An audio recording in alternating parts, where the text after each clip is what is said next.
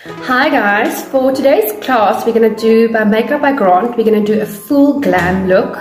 So this is for the Lisa Brown International course. So we're excited to host Makeup by Grant for today. So he's going to show us how to go from this to this.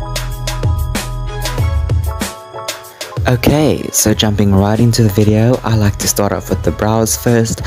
So I just fill in the brows wherever I feel it's needed, where any sparse areas are, and I'm just filling that in.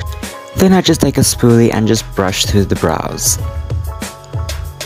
Now taking a flat concealer brush with a little bit of concealer and just using that to clean up underneath the eyebrows. Make sure you keep the brush flat to the skin at all times, just to make sure that it's as precise as possible.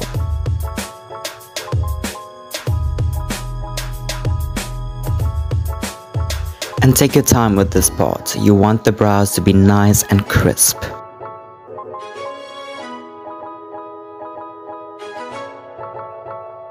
After I'm done cleaning up underneath the brow, I use the same brush with a little bit of foundation instead of concealer, and then just repeat the same steps on top of the brow.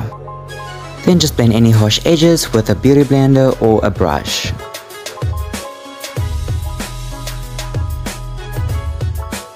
After the brows are done and you're happy with them, then you can use some primer. Taking a brush, I'm just blending it all over the face, making sure not to forget the neck or the ears. Blend it all over. Eyeshadow time. Okay, so now we start priming the eyes, either with a MAC paint pot or a little bit of concealer, and just blend it out with a fluffy brush. Now with the very light brown or your contour shade, you can start defining the crease, and I'm just blending it all over the crease, making sure there's no any harsh lines. With a smaller fluffy brush, I'm just using a medium brown eyeshadow just to define the outer corner of the eye.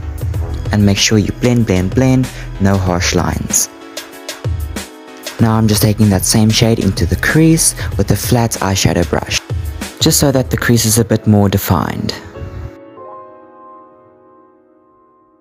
Make sure you blend, blend, blend. You're going to hear this all throughout the video. Blending is very important, so just make sure that your blending is seamless. Then just using the same brush we used to define the crease with a darker eyeshadow, and then defining the outer corner a bit more, keeping it close to the lash line. Then you can go ahead and take a little bit of concealer, not too much, and just start to cut out your crease. After the crease is cut, you can go ahead and take the same brush that we used for the light brown eyeshadow shade and just diffuse the outer edges of the cut crease. Then just set the cut crease in place using a light cream eyeshadow, making sure that it's a matte shade.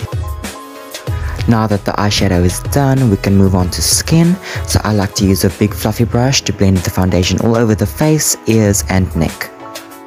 And don't forget to blend it deep into that hairline as well. So now using some concealer, I'm putting some between the brows, a little bit down the nose, a little on the top lip, on the chin, underneath the cheekbones, and of course under the eyes.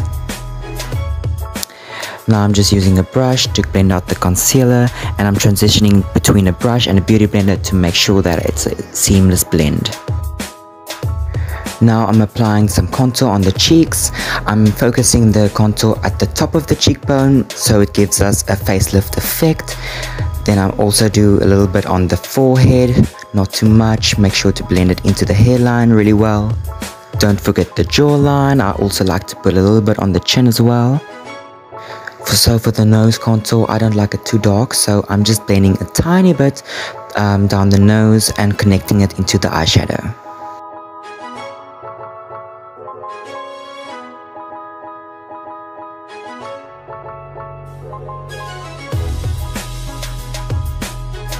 Now using some translucent setting powder with a fluffy brush, I'm just setting underneath the eyes to prevent any creasing, and I'm also setting the brows with some powder as well. Lightly setting the face with some powder just to mattify. Now just using the same shades we used earlier for the eyeshadow, and then just smoking out the lower lash line. Making sure to focus the darkest shades in the outer corner. We didn't film it, but make sure to apply some mascara as well. Now using some bronzer, I'm taking that and warming up the face just to give it that sun-kissed look.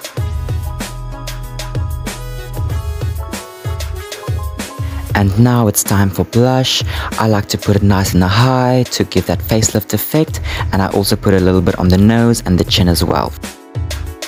Now using a liquid or a cream highlighter, I like to highlight the high points of the face to give that glowy look. I like to put a little bit of highlighter on top of the brow bone as well as the inner corners of the eyes. I just love a glossy lip, so finally we can apply some lip gloss in a nude shade. And voila, the look is complete. I hope you guys loved the video and thank you so much for watching.